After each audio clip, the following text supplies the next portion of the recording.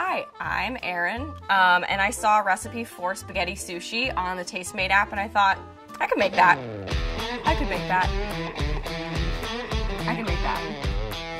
I can make that.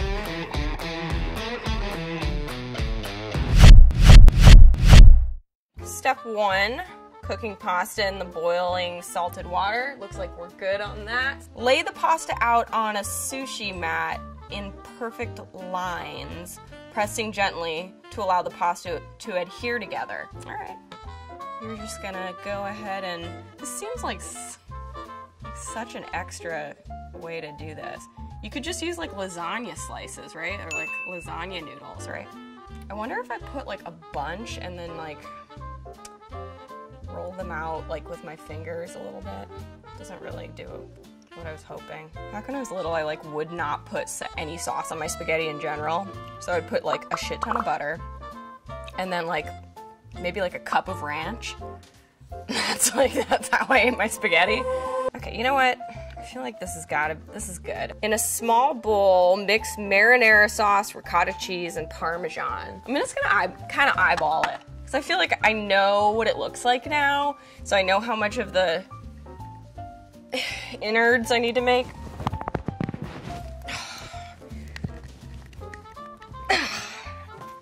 Hold on.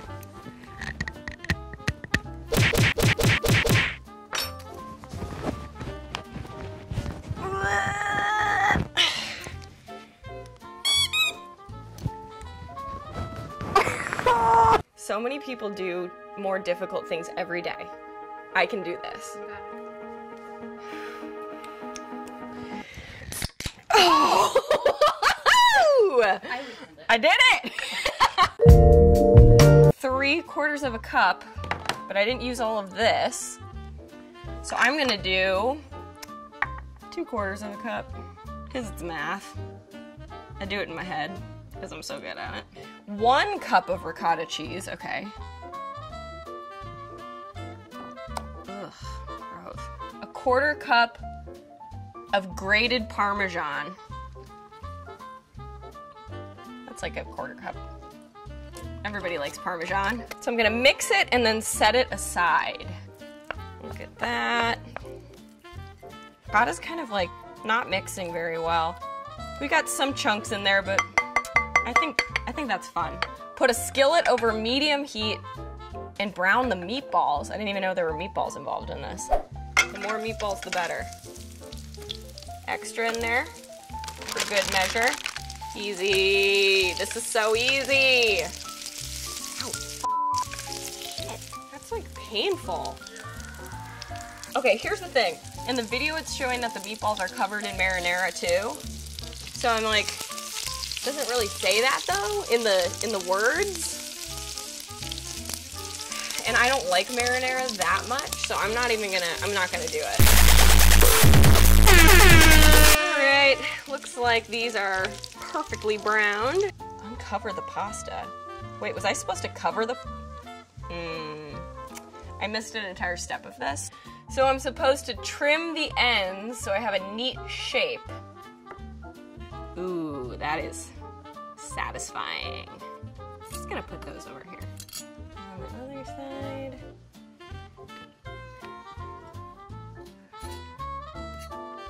I'll fix that later. Spread the cheese mixture over the top third. I wonder if that means this or this. Yeah, I bet it's this, because if you're gonna roll it up, it's gotta be in every bite. That's how sushi works.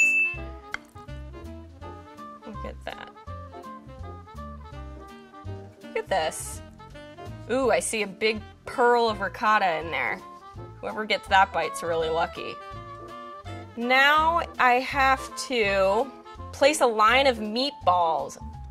Look at those. Look at that. A little more than lightly browned. I would say that's adjacent to being burned, but you want some of that char flavor in there. I think it adds a lot to the spaghetti sushi.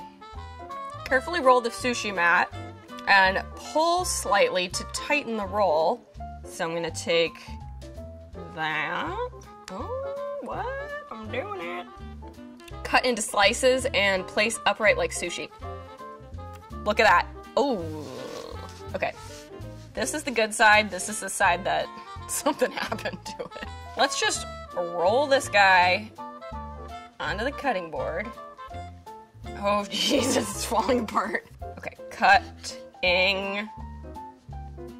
Everything was working so well until we had to cut it all.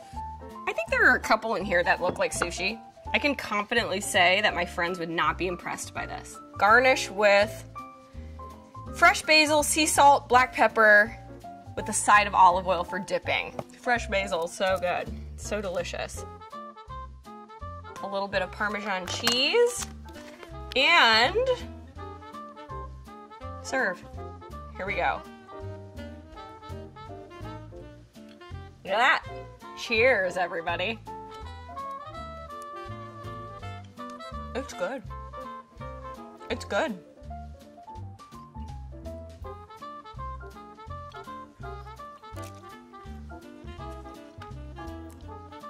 Delicious. You're all gonna want to try this at home. I would say at the end of this experience, I made this.